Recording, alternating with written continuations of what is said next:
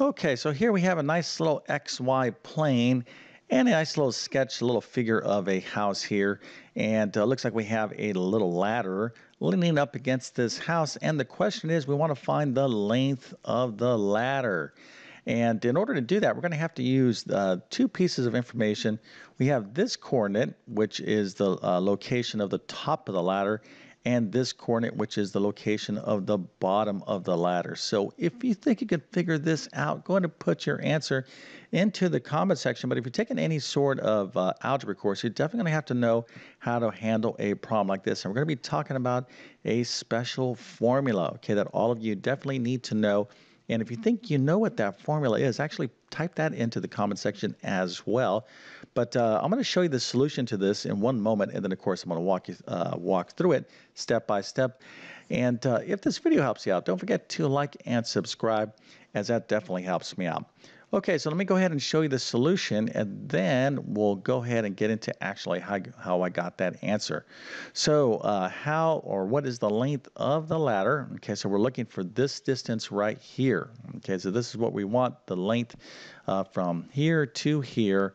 What is that length? Well, here it is. It's the square root of 45, but you wouldn't want to leave your answer like that. Okay, if you got the square root of 45, I would kind of accept that, but really you want to kind of reduce or simplify that radical to 3 square root of 5. It's also, if you actually used your calculator, is approximately 6.7008. So I'm really kind of looking for these two. But if you got square root of 45 or this, well, I'm going to go ahead and give you full credit and a nice little happy face, an A plus 100%. And a few stars so you can have an extra special day. Nice job. Okay. Now, let me just talk real quick. Anytime you have a radical like the square root of 45, you always have to ask, hey, is this thing fully simplified? It's very much like reducing a fraction. Like if you had your answer is 100 over 300, would you turn that in to your teacher as your final answer? No, you would always want to reduce that down to, for example, in this case, 1/3, okay? And that's not like an optional thing. You're like, I just didn't feel like reducing this down. Take my right answer. It's right. It's technically right, and I'm not going to simplify it. I'm not going to clean it up for you. Well, no, that's not the way to go in terms of mathematics.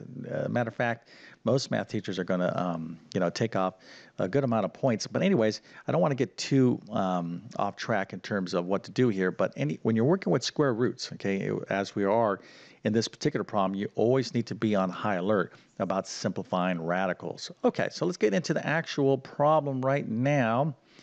So here we go, okay? So what we're going to need is this formula right here, okay? So we're looking for distance, okay? And we're looking for distance between 2 points on the xy plane. This point here, this coordinate, which is 4, 2, and this coordinate here.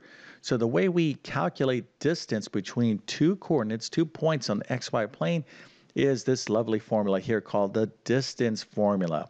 And let's just go ahead and review it right now. So the distance is equal to this entire square root of the following. And this right here is x minus x1 squared plus y minus y1 squared. Basically, all we're going to do is find the differences of the x values. Now remember, a point on the xy plane is what we call an ordered pair. It's x, y. It's a pair of numbers and are in a particular order. X comes first and y second. So for example, the point 4, 2, this, and there's kind of a lot of different names you could use. This could be a coordinate. This could be a point. This is also an order pair. But basically, you just need to know that that first number is x and that second number is y.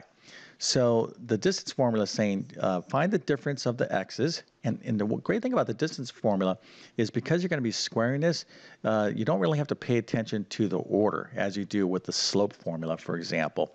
So here are the x's, 10 and 4. So we're going to subtract those. We'll square those. That'll be that part of the problem. And then here, we're going to find the differences of the y's.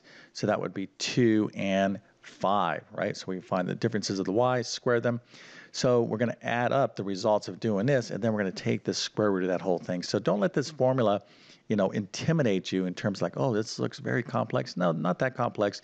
Just need to understand what it's saying to you. But let's go ahead and plug in the numbers now and see the result of doing that. Okay, let me just kind of erase some of this here so you can kind of follow along.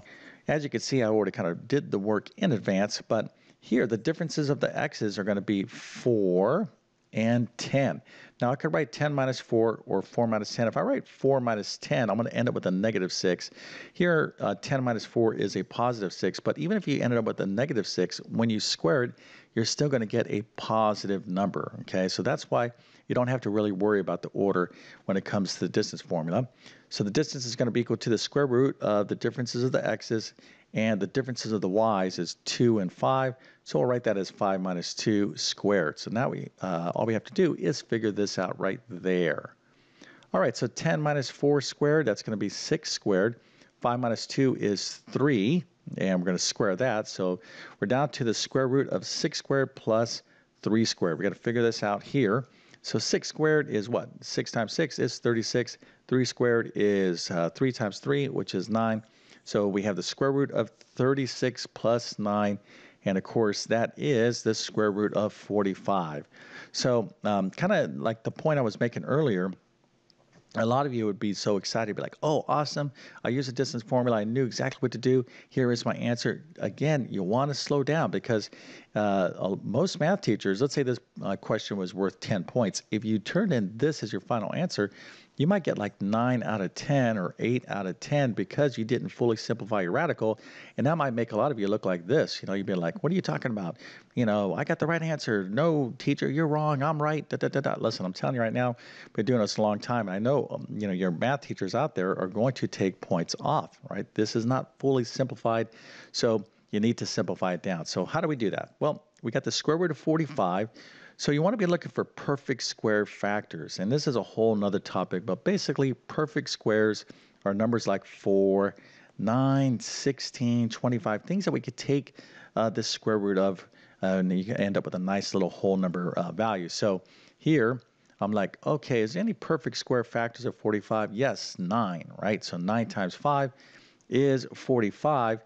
And what you could do on property of square roots is you can separate your big square root into 2 or more smaller square roots. In other words, we could just take the square root of the individual numbers like this. So we have the square root of 9 times this square root of 5. So kind of speaking in real general terms here, I'll give you some suggestions if you need to kind of more formally learn this, but hopefully you understand what I'm doing here. Now, I can go ahead and simplify that. This perfect square, the square root of 9 is 3, okay?